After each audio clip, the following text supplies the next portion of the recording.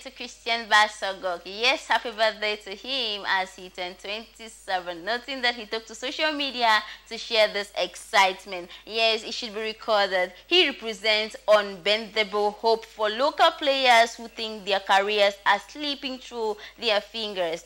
Bassogog is a face of fight. He only earned his first move abroad in 2015, signing for American club where he featured 16 times. He then moved to Europe to play for Das Arab from 2015 to 2017, and it was there that he earned a call to Cameroon national team to play in the 2017 AFCON. The Continental Showpiece gave him a perfect platform to unveil himself to the world, catching the eyes with dazzling runs and unparalleled strength. He was named player of the tournament. The close of the AFCON and the victory for Cameroon marked a new dawn for Christian Bassogog. Yes, Chinese club broke the bank to sign him on a contract of approximately 4.5 billion francs a year. That's more than 94 million francs a week.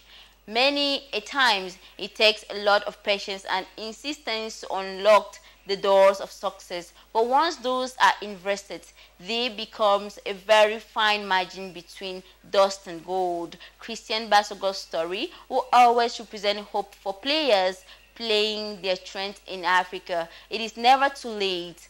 Happy birthday to this conqueror, and courage to all players working their socks off daily for a breakthrough. Happy birthday to you, and many, many more years to you, Christian Bassogog. We stay in sport where we talk about Senegalese president Macky Sall, who congratulated Sadio Mane on his award from France Football. It should be noted that on October 17, 2022, the Senegalese player emerged second in the Ballon d'Or ranking. He also won the Socrates Prize for his humanitarian works. Reacting to this win, President Macky Sall on his Facebook page wrote, "Best on the pitch and humanist." That's Macky Sall. Best on the pitch and humanist at heart.